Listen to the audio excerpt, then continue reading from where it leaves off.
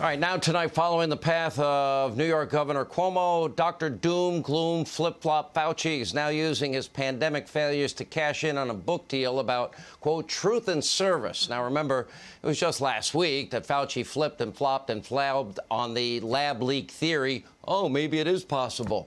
And, of course, we've documented right here on this program, he has flip-flopped on everything from masks can't fix anything, they won't do anything, to one mask, to two masks, to masks once a season. He flip-flopped on ventilators, schools and reopenings, and the risk of outdoor transmission, to the threshold needed for herd immunity, and so on and so forth. And then, of course, the issue of, gain of function research being done at the Wuhan lab that the NIH apparently partly funded. Now, the book's reportedly only 80 pages long. No word on whether it will address all the controversy surrounding gain of function research. And now Fauci still refuses to give a straight answer on that. But back in 2012, Fauci claimed the benefits of this controversial gain-of-function research outweighed any risk of a pandemic. Dr. Fauci, you still believe that? And one of the senators who's been forcing Fauci to actually answer the tough questions, well, he's from the great state of Louisiana, Senator John Kennedy. And by the way, Senator, I strongly, unless you ask me not to, strongly support your re-election. You have done a phenomenal job as a senator from the great state of Louisiana, and you become a true leader in the Senate, and I have a great admiration for you, sir. Well, thank you, Sean. My campaign people would beat me about the head and shoulders if I didn't ask folks to go to my website, johnkennedy.com, johnkennedy.com. I put up some cool new pictures and some admonitions to folks like pretty please with sugar on top, stand your ass up for the national anthem, and that sort of stuff.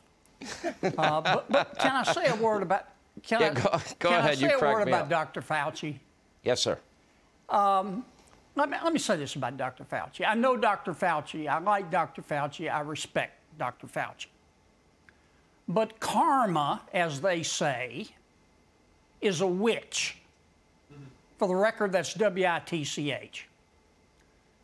The evidence has finally caught up with the Chinese Communist Party, with Dr. Fauci, and with the other permanent Washington types, who for over a year have said that the idea that the coronavirus came from a China lab leak was a conspiracy theory, and that anybody believed that was circus-freak crazy.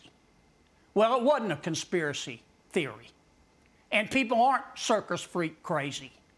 It was a reasonable question to ask from day one. Suspicious facts have existed from day one, if people cared to look, pointing to that possibility. The Chinese Communist Party and Dr. Fauci, and I'm going to be blunt here, have said for over a year, look, nothing to see here. The coronavirus came from an animal. Except after a year, no one's been able to prove that. And as The Economist magazine put it this week, no one has found anything close to a smoking bat. Not to put too fine a point on it, but a year ago this month, in May of 2020, my friend Dr. Fauci gave a number of interviews, and in them he dismissed the lab leak theory. Now, I want to be fair to him. I know the press was all over him, and he did it under pressure from the press. But Dr. Fauci should have told the press to stick it up their fact checker, that I'm going to follow the science, and he didn't. And we've lost a year here. And I don't know if we'll ever find the origin of the virus now. It's not a question, Sean, of keeping score or who was right or nah, you were wrong. We need to know this so that we can keep it from happening again. And I don't know now if we'll ever find out. And that's a bloody shame. You know, he's flipped and flopped and failed. Now, the comments in 2012 about gain of function, this is significant. In other words, labs that actually, they manipulate, and I'm using layman's terms here, forgive me, Senator, I'm not a doctor and I'm not a medical researcher, but manipulate viruses, but it causes the it can potentially, and he acknowledged that it can potentially cause a pandemic that gets out of control. He said it was worth the effort. Yes. He was in charge of the NIH. He gave money to the Wuhan lab. He can't say, based on your questioning of him, whether or not any of that money was used that way. Is that correct, sir? Yes, and I don't know that that's Dr. Fauci's call or the call of any other scientist or Washington, D.C. insider. Look, this is what we've discovered. Scientists all over the world are creating Frankensteins.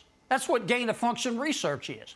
In gain-of-function research, a scientist in a lab takes a harmless, benign pathogen and turns it into a deadly, contagious virus to learn from it.